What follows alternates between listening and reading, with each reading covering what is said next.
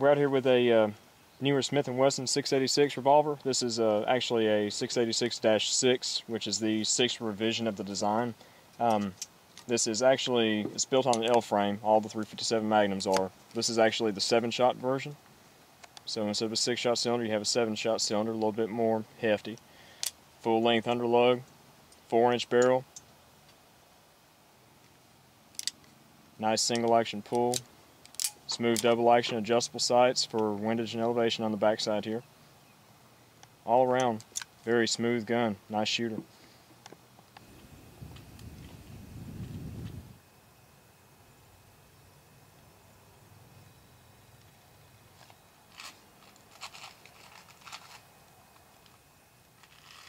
Okay, we got the revolver in a chest rig today. This is the Guide's Choice leather holster from Diamond D Custom Leather. They're up in Alaska. I saw these and I wanted one. This is the best way to carry this thing, especially riding around the farm here on the 4-wheeler or just out and about working yoke.